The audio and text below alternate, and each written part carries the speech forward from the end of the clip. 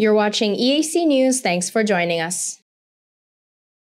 Authorities are rushing to prevent an oil spill in eastern Thailand from damaging fragile coral, after officials have said on January 30th that the leak that began last week was drifting towards more coastal areas.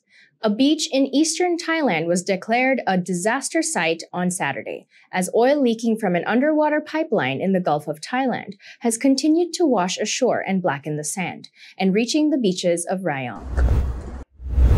The governor of a province in eastern Thailand on Saturday has declared a state of emergency to assist in the cleanup efforts on a beach hit by an oil slick. The Minister of Natural Resources and the Environment Varawut Silpa-archa has said it was crucial to try to prevent the main mass of oil from reaching the shore at Ao Prao, a small bay on Koh Samet, which is a popular resort island.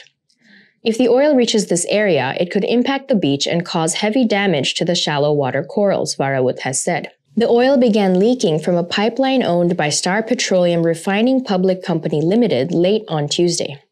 Before it was brought under control, an estimated 50,000 liters or 13,209 gallons of oil escaped into the ocean 20 kilometers from the coastline of eastern Thailand. Mae Ramphung Beach in Rayong province has declared a disaster area on Saturday after some oil came ashore on Friday. Most of the oil has formed a thin film rather than a thick oil slick.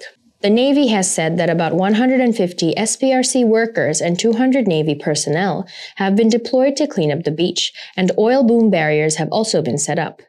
12 Navy ships and 3 civilian ships along with a number of aircraft were also working to contain the spill at sea with booms and dispersant spray.